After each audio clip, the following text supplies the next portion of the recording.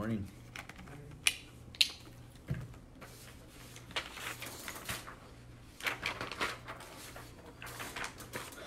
Good morning. Welcome to Calvary Chapel Inland Devo 30. I'm Pastor Ruben. Thank you for joining us today. We stream live on Facebook every Monday, Wednesday, and Fridays at 9 a.m. And if you're in the neighborhood, we'd love to have you come by and join us here with the rest of us. And after the Devo, we take a few minutes and pray for the needs of the body and for anyone else that may post a need. So if you have a need there, you can post it and we will pray for you. Today we will begin a new book. The book will be in Philippians, and we'll look at a little bit of the history of Philippians and then get into the first chapter. So if you have your Bibles, grab it with a cup of coffee, a pen, a highlighter, and just let the Lord minister to you this morning as we begin our day. Let's go ahead and pray. Gracious Father, we humbly come before you this morning, Lord, giving you thanks, giving, Father, for such a beautiful day, Lord, for waking us up and being faithful, that even when we're sleeping, Lord, your protection is upon us. We know Peter said very clearly in his little epistle there in chapter 5 that we have an enemy that's like a roaring lion, and he just roars around seeking who he may devour. And I don't know about him, but if I had an enemy, I would probably try to attack when they're asleep, when they're defenseless. And I just thank you, Lord, that you are always awake. Amen. And you have your angels protecting and guiding us, Lord. That's enough, Lord, to help us to rejoice and give you thanksgiving this morning. So minister to us now, Lord, as we get into your word. In Jesus' name we pray. Amen. Amen. Amen. So good morning again. Thank you for joining us. So we're in the book of Philippians, and we'll be doing chapter 1 here, which has quite a bit, but we'll get through it. But I want to give you just a little bit of a background to the book of Philippians. And each letter that the apostles write, they write to a certain place, certain person, certain church, and there's specific areas that they're writing about. Doesn't mean that it doesn't apply to us, because the word of God is alive, sharper than any two-edged sword, and so it will minister to us. It will divide our hearts from our intents, and it's good because it gets us right with God, so that God can continue to bless us and not withhold His grace from us. So Philippians was a town in the northern area of Greece, in the territory called Macedonia. So it was a small little town there in Greece. So you had Greek people that occupied that area. Its ancient name was Charadis, until it was rebuilt and fortified by Philip II of Macedon. And he was the father of Alexander the Great. So that's how far back this little town went. Philip had foreseen the potential economic and strategic significance of the city.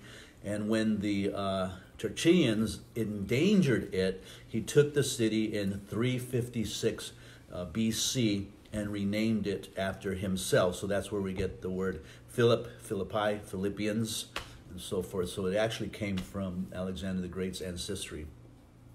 Although it was a small town in size, Philip was important for two reasons. Its proximity to the Mount of Paganus, known for its gold and silver deposits. So there was a lot of wealth there.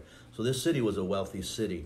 And it's also its location both on the Via Egnaita, which ran from Byzantium to the west coast of Greece, and near Neapolis, a port city with avenues to the sea. So everything seemed to be set up for that city to just have influx of people, influx of retail, exports, imports, various things, and it's probably what made it so wealthy. Women played a prominent role in the leadership of the Christian church and there in Philippi. Lydia, whose entire household were baptized, hosted by Paul and his colleagues, and her home became a center for the church. So interesting that one of the prominent Christians there is a woman. We see nothing's changed today. Oftentimes it's women who are running ministries. I know in this ministry, most of our ministries is run by women. And we don't really have men that have stepped up to it.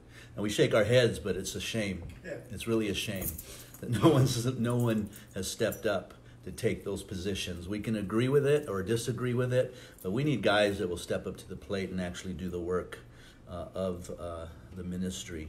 So here's a woman who opens up her house, and people are getting saved, and God is using her in a great way.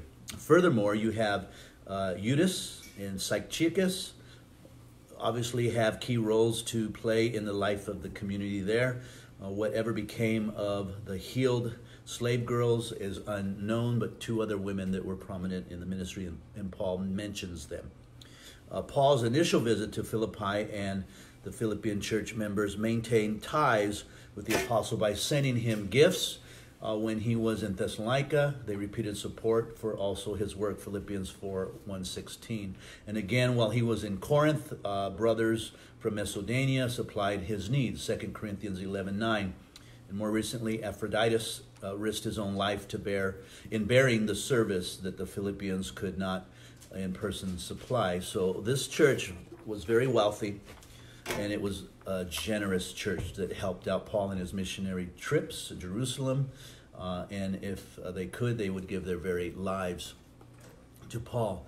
We can outline this basically in 4 sections. The single-minded Christian. We're going to see that in chapter 1, how single-minded they were. They were focused. They were determined to preach the gospel, to further it in faith that God would spread it throughout Philippians. And then their submissive mind in chapter 2. They were submissive to Christ, to Paul, to Timothy, and Epaphroditus. They submitted themselves to the leadership. And then they were spiritually minded in chapter 3. We'll see how spiritual they were in the past, the present, and even in the future, how they had faith and trust in God. And they were also secured in mind. In chapter 4, they had peace, they had power, and they had provision. So we'll see that in our study of Philippians the next 4 times that we meet.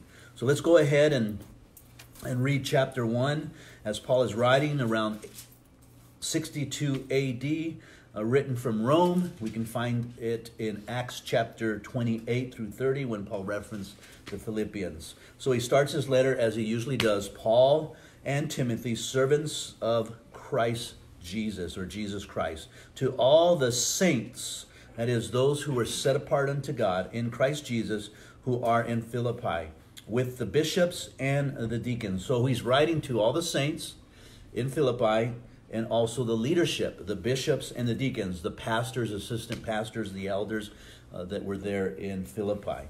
And he says, grace to you and peace from God our Father and the Lord Jesus Christ. I thank my God upon every remembrance of you, always in every prayer of mine, making requests for you with all joy, for your fellowship in the gospel from the first day until now, being confident of this very thing, that he who has begun a good work in you will complete it until the day of Jesus Christ.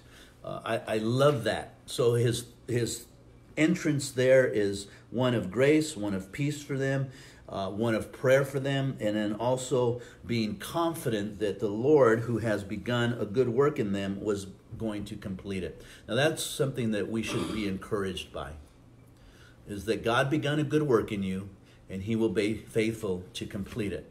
Now, we have to remember that it's God's work and not our work.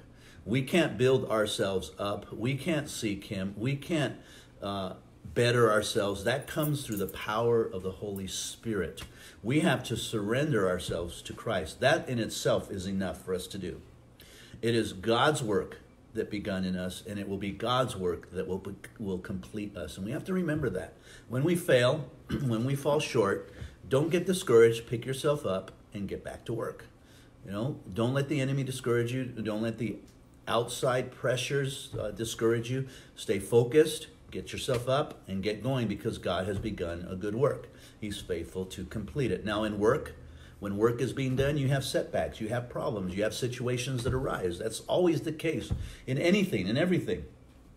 You're going to be doing a project at work, and you're going to have some troubles, and you have to adjust yourself. You have to fix those areas and then continue on with work. You don't give up and you don't quit. Can you imagine if they start building the space shuttle?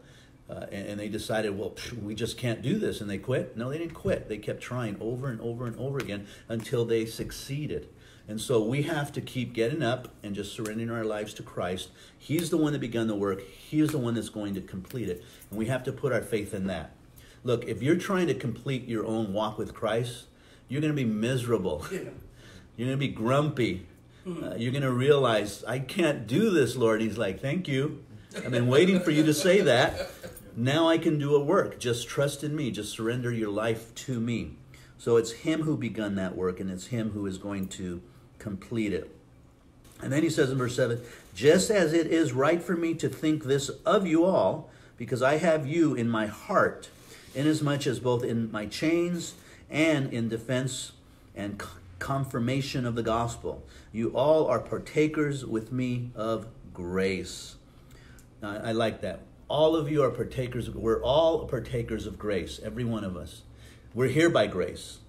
We are alive by grace. We work by grace. Everything is by grace. It's not by our works of righteousness, but it's according to his grace and our faith in him. We have to remember that. And, verse 9, this I pray, that your love may abound still more and more in knowledge and in discernment, that you may approve the things that are excellent, that you may be sincere and without offense till the day of Christ, being filled with the fruit of righteousness, which are by Jesus Christ to the glory and praise of God. Now you would think, as much as the Philippians were doing, they were wealthy, they were prosperous, they probably were a rich church and had abundance. You would think that Paul would have said, hey, you're doing enough. Don't worry about doing more. But what did he say? Now that you've done more, I want you to abound even more. I want you to do more and then more in knowledge and in discernment, that you may approve. So continue to grow is what he's saying here. Continue to grow in your wisdom and understanding of Christ and your service and your work. It's always about growth. Don't be stagnant. Don't get in a rut where you're working and you're serving and you're like, okay, I got this thing and it's comfortable. Now I can just maintain it. No, no, no. Now you've got to think about it, how you can better it. I'm always doing that. Whenever I start something, I learn it and I figure it out, and then I start doing this routine. And once I got the routine down, then I step back and I look at it. How can I better it now? How can I make it more efficient? How can I make it so that we can do it a little faster, and so forth? Like this morning, I was doing some administration work, and it was a little tedious doing some payments and deposits and things like this. And so I thought it'd be nice if I just had an Excel sheet that I can just fill in, boom, boom, boom, boom, and it's done. Instead of writing it all by hand every time in a form and so forth, and and so I'm thinking I'm gonna make myself an Excel sheet, have a form there, and just fill it out. And it's quick and easy, and then when I go to reference it, it's right there on the spot. So it's always growing more and more in our relationship with Christ in all aspects of it.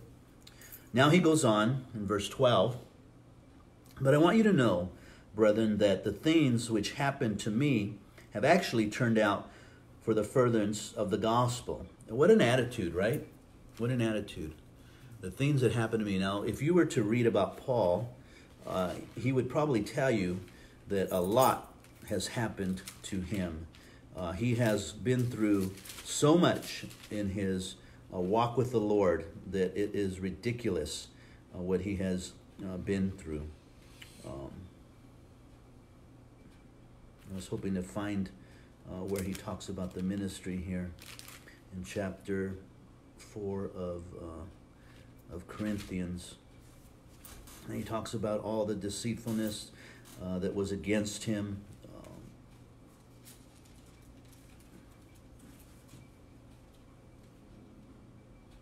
The darkness. Anyway, so he talks about the pressure that's coming around him, the attacks and the beatings, the shipwrecks, and all of these things that he has been through.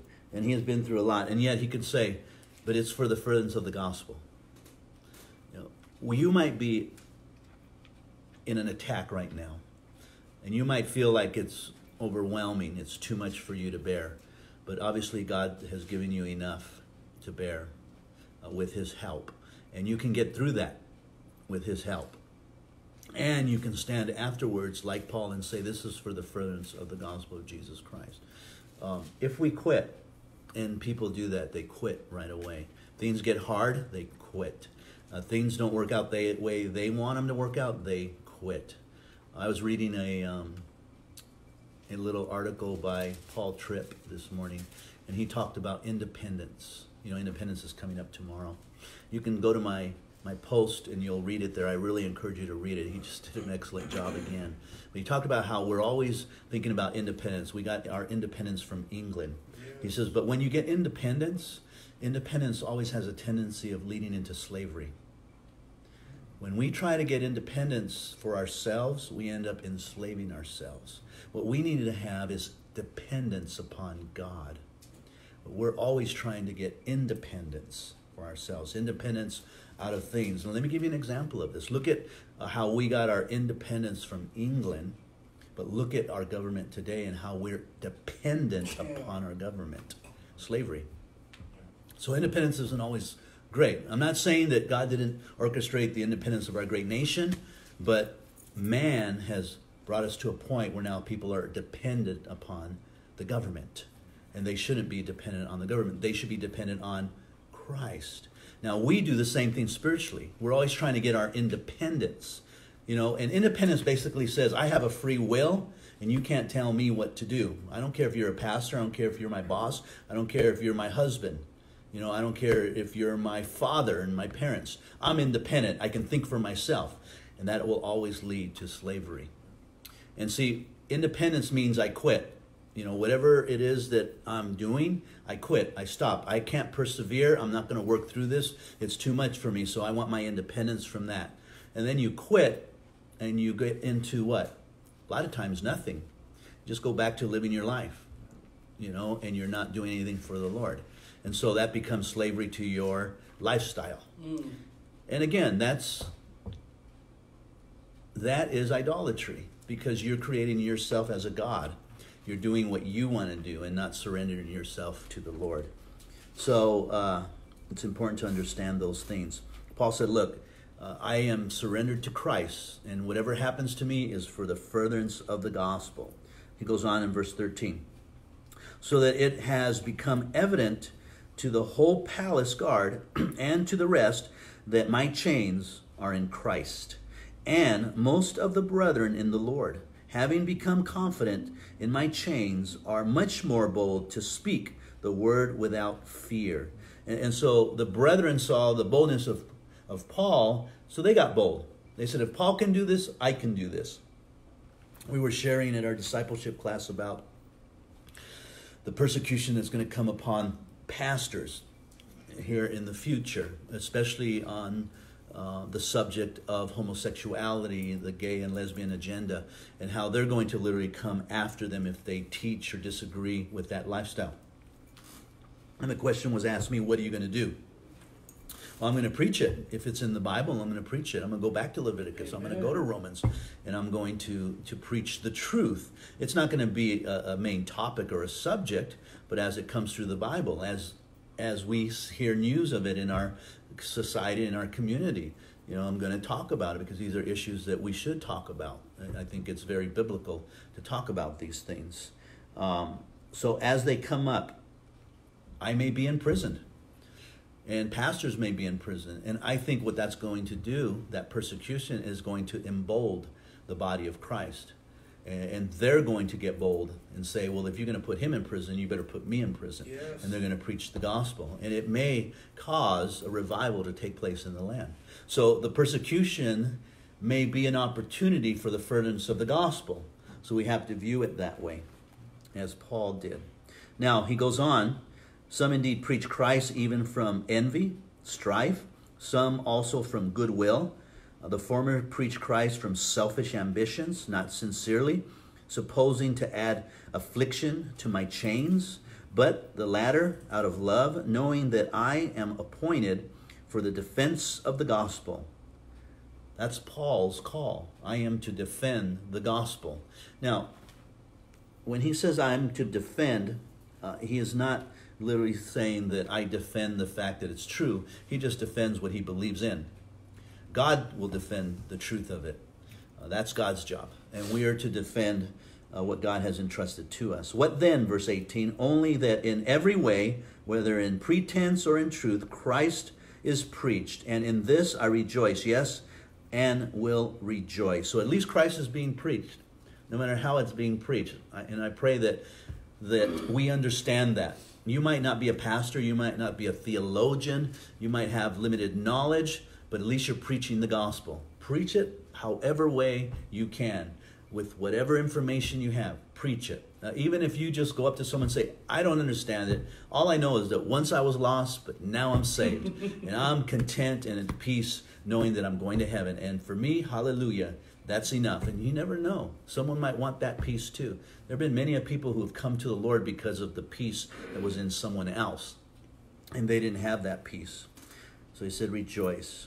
Now let's move on to 19. For I know that this will turn out for my salvation through your prayers and the supply of the Spirit of Jesus Christ, according to my earnest expectation and hope that in nothing I shall be ashamed, but that with all boldness, as always, so now also Christ will be magnified in my body, whether by life or by death. For me, or for to me, to live is Christ, and to die is gain. So that's where we get that famous scripture. To live is Christ, but to die is gain. In other words, we live on this earth like Christ. He was persecuted. We will be persecuted. If we die like Christ, we will be resurrected at the sound of the trumpet. And present from the, absent from this body is present with the Lord. And that's our hope and glory. But if I live on in the flesh, this will mean fruit from my labor. Yet what I shall choose, I cannot tell. For I am hard pressed between the two, having a desire to depart, to be with Christ, which is far better. Paul had a desire to be with Christ. He probably prayed every day, Lord, is it time today? Lord, I'm ready to go. I'd love to be home with you now. I mean, there's nothing wrong with that. It's not morbid. It's not a death wish. It's just you're homesick and it's time to go home. But we also have to understand, but not my will, Lord, your will be done. Amen. If you're not done with us, then continue to use us. Nevertheless, to remain in the flesh is more needful for you. See, what Paul was saying was, look, I'd rather go home because that would really benefit me. If I stay here, nothing benefits me, but it does benefit you because I can instruct you, encourage you, and strengthen you in the power of the Holy Spirit. And so he saw his life as one spilled out, spent over for someone else. He was truly an unselfish man, though Paul would say that this is a faithful and true testimony that Christ came to die for sinners, and yet I am the chief of sinners, he said in 1 Timothy 3:16. He goes on in verse 25, and being confident of this, I know that I shall remain and continue with you all for your progress and joy of faith, that your rejoicing for me may be more abundant in Christ Jesus Christ, by my coming to you again. Only let your conduct be worthy of the gospel of Christ, so that whether I come and see you or am absent, I may hear of your affairs, that you stand fast in one spirit, with one mind, striving together for the faith of the gospel, and not in any way terrified by your adversaries, which is to them a proof of perdition, of their loss, of their being not believers, but to you of salvation, and that from God. That little section is something we should memorize, because Paul is really encouraging us to be of one mind. So we're to stand together. We're not to fight against each other. We're to encourage each other, not batter against each other. We should be strengthening each other, not weakening and destroying each other. This is what his hope is. We're one spirit. We're in the one faith, one mind. So we should be striving together for the faith of the gospel. That is the application here that we should be applying. Then he closes in verse 29. For to you it has been granted on behalf of Christ not only to believe in him, but also to suffer for his sake. Oh, we don't like that, do we? Oh, it's wonderful. Oh, I'm saved. I get to go to heaven. And Jesus then says, yeah, but you're going to suffer now. No, I don't want to suffer. I've had enough suffering in this life. No, now you're going to suffer. That's what he told Paul. He said, Paul, I have many things that you're going to suffer through. Man, if somebody would have told me that when I started my ministry, I probably would not have gotten into it. I would have stayed in my job, but no one ever told me that. This is a pretty clear scripture that says it's appointed to you to suffer. You listen to the faith and wealth doctrine, and they're saying, no, you don't have to suffer. God has made you healthy, wealthy. You need to blab it. You need to grab it. You need to name it and claim it type of thing. If God doesn't want you sick, and yet Paul had a thorn in his side. Timothy was sick of his stomach. And these were men of faith. So they're not reading the whole scripture of God. It says we will suffer, guys. We will suffer. Amen. If you're suffering right now, I get it. Believe me, it's not easy. It's difficult. It's hard. But you have to arise above that through the power of the Holy Spirit. You have to make the choice to rejoice in the Lord, that it's for the furtherance of the gospel. It's a testimony and a witness of your strength in Christ. If you're walking around with a somber face, and you're sad, then something's wrong with your faith. You need to put it in Christ.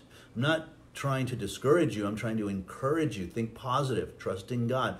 Realize it's for the furtherance of the gospel. If Christ suffered on the cross, so should we suffer on the cross. I always like that one scene in the Passion of the Christ when Mary comes to him while he's carrying the cross, and she's crying and weeping. And Jesus turns to her and says, Mother, he's carrying this cross. His head is bleeding from the thorns. His face is bruised and unrecognizable. His beard was plucked out. He looks at it and says, Mother, look, I'm making all things new. And he's like excited.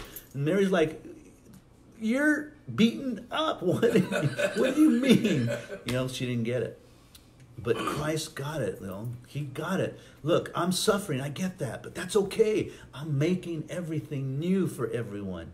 And we need to have that attitude like Christ. Understanding that.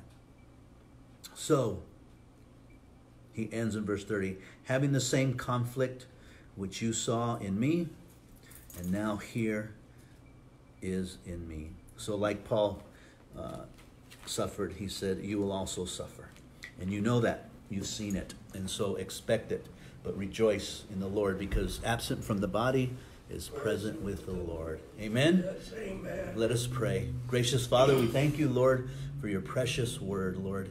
And we thank you, Lord, that you have given us the power and the ability, Lord, to suffer through things, Lord. That the Christian life is not an easy life. It is not a life that just comes without problems, without situations, without growth, Lord. If it was, Father, we would be all spoiled little brats, Lord. But Lord, it's a life of suffering, Lord. And we need to learn to suffer, Lord. Would you teach us to suffer? Not that we will want added suffering, Lord, but whatever it is that we're suffering at right now at this moment, teach us, Lord, to persevere through it. Truly, Lord, the sign of a strong Christian is one who perseveres, Father, not one who lacks and steps behind. Father, like the children of Israel, as they were entering the promised land, the enemy picked off those Christians that lacked behind. They didn't persevere. They were ready to quit. They threw in the towel. And so the enemy came behind, just picking them off. And you're talking millions of people traveling, and they didn't even realize it. And so Moses began to pray to the Father. And Hur and Joshua lifted up his arms in prayer, asking for strength as they battled the enemy, Lord. May we have strength today, Lord, as we battle the enemy. We thank you for these wonderful words today, the encouragement, Father, that you have given us. And we pray these things in Jesus' name. Amen. Amen. God bless you. Thank you for joining us. Hopefully, if you have no church, come and join us tonight. Wednesday at 7 p.m. we will be going through the book of Numbers, chapter 8. Love to have you. Love to meet you here. Have a wonderful day.